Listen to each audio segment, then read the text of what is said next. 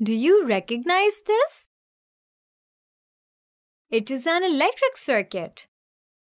An electric circuit is the path along which an electric current flows. An electric current, in turn, is made up of electrons flowing through a conductor. What happens when the switch is closed? The current starts to flow and the bulb glows. That's right. But does the bulb tell us how much current is flowing in a circuit? A light bulb tells us that an electric current is flowing in a circuit, but it cannot show how much current is flowing through a circuit. To measure the current, we use an instrument called an ammeter, just like we use a physical balance to measure the mass of an object.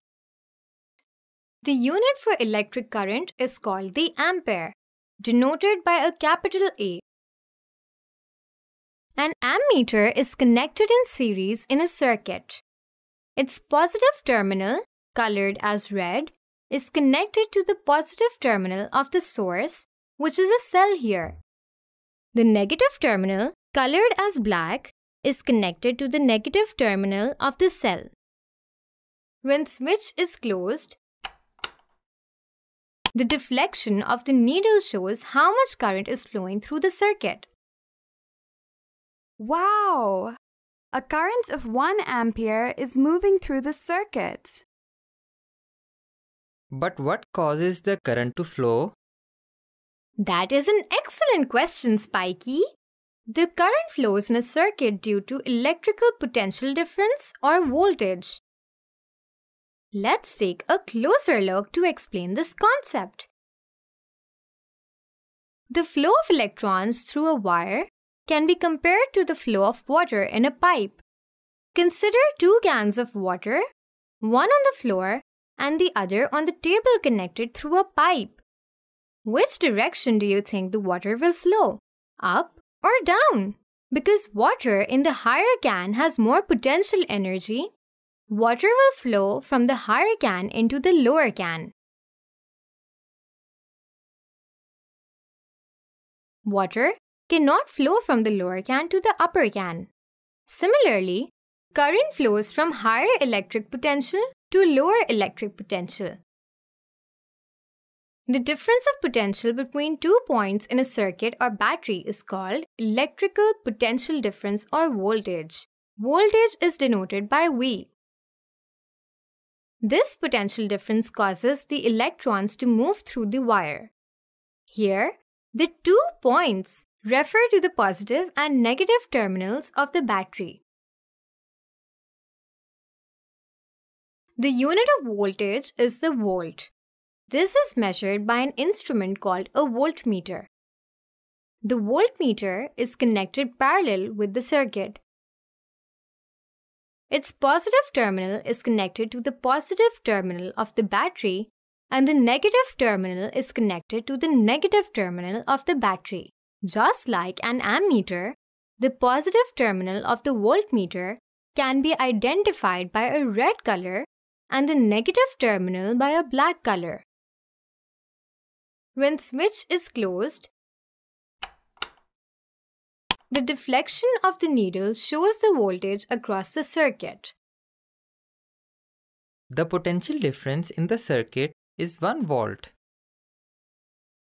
Does the current flow smoothly through the wire? No. Every conductor resists the flow of current in some way, just like how some pipes allow water to flow more smoothly than others. This property is called resistance. Resistance is the hindrance to the flow of current. The resistance to the flow of current by each conductor is different. Current flows better in a conductor like copper wire compared to aluminium wire. The unit of resistance is the ohm, represented by the Greek letter omega. Now, let's find the relationship between electric current, voltage, and resistance through a simple experiment. What do you notice about the brightness of the bulb when we increase the number of batteries?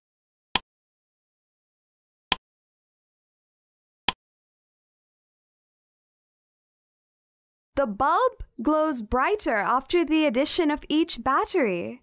So, as voltage increases, the current also increases. In other words,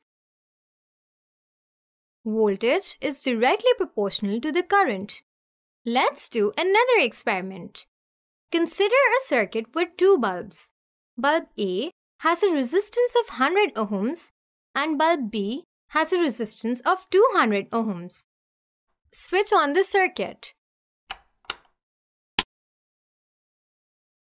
Now observe the brightness of the bulbs. Note that bulb B glows brighter than A. Also, the voltmeter across bulb A shows a smaller reading than bulb B.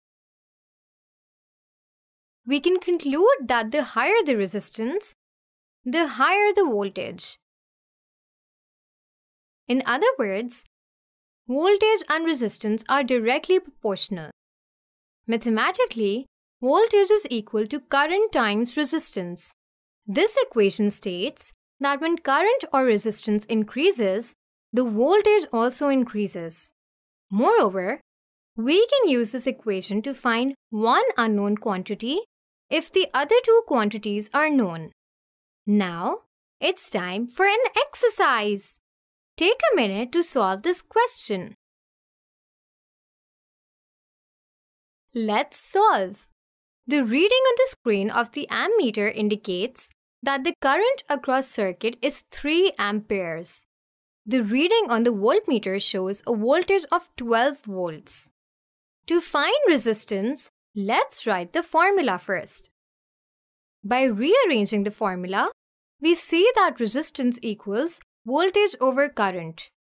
Now, by putting the values in the formula and calculating the result, we get a resistance of 4 ohms.